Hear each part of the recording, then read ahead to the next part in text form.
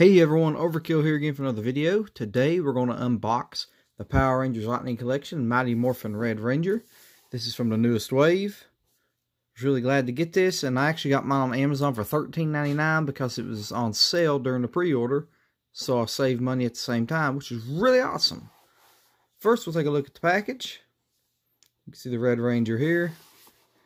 And on the sides, you can kind of see it angles so you can see the whole helmet on that. And then on the back is the figure posed. On the bottom is just the information. Top just the color. Let's get this thing open and check it out. Here he is out of his box in his clamshell. You can see he has an unmasked head and the power blaster, power sword, a couple extra hands, and an energy effect.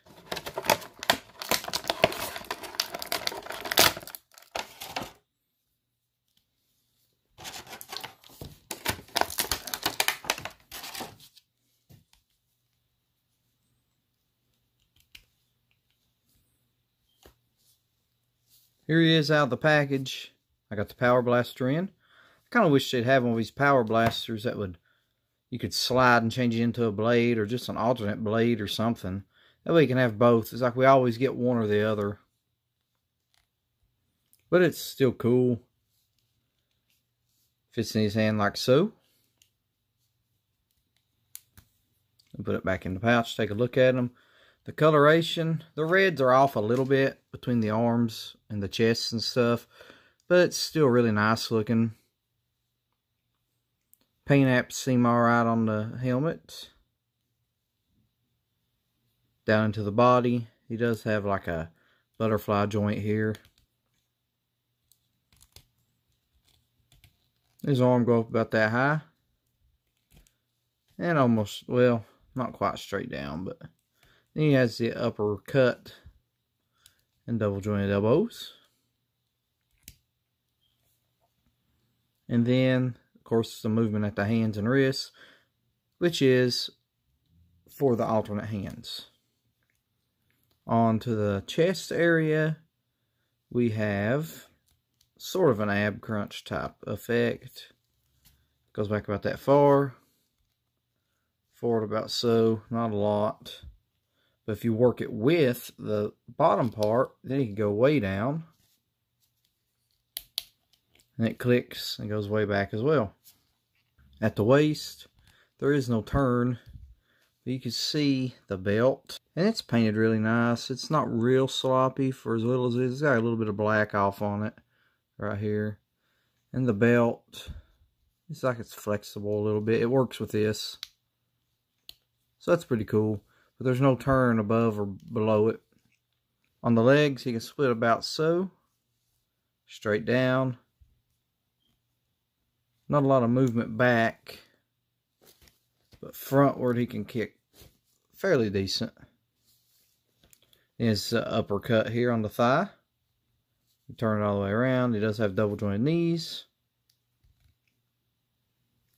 And he does have the calf cut to allow for rotation there. And then on the ankle, you can pivot up and down. You can hear it click in there. So, first we'll look at the alternate hands.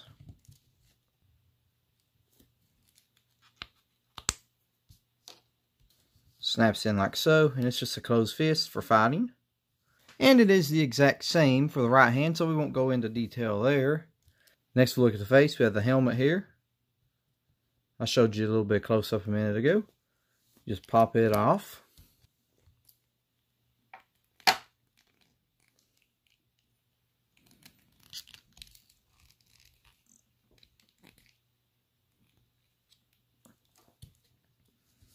Pop it on like so. Take a close look. I think they've done really good with the heads on these. Some of them actually look better than the Figure Arts versions. And that says a lot for me as a Figure Arts collector, but I was a little bit disappointed in the unmasked or unhelmeted heads on the Rangers. And it's cool because you can just take the helmet, you can just have it holding on to it. And that's really neat that you can do that and it doesn't look like a crappy head, but it actually looks like a helmet. It'd be really cool if they made like a snap-on one you could just put over top of the head. Next we have the power sword. Here you can see pretty good detail on it. I do not know if the weapons combine or not. This is actually my first non-Tommy Mighty Morphin Ranger that I've picked up in this series.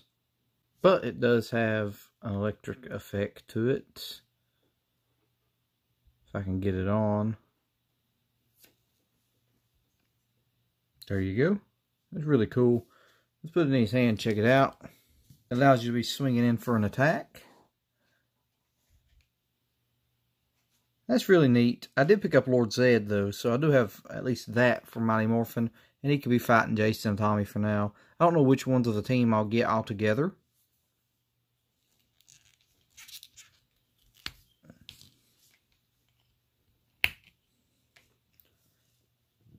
But they're really nice figures, and they're built well, and I like that they're not real bulky, like the previous Legacy Wave stuff was.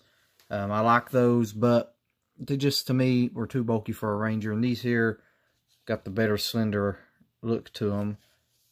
And I'm glad to have this in my collection, especially for the price. I mean, $13.99 was a great deal for this Jason. Didn't get so lucky with Floor Dragon. I had to pay retail for him, but still pretty cool. I don't know if I want to open him yet or leave him with my inbox collection for my Tommy stuff. If I decide to open him, I'll do another video. That's going to be all, though. Quick little video showing all the features and stuff.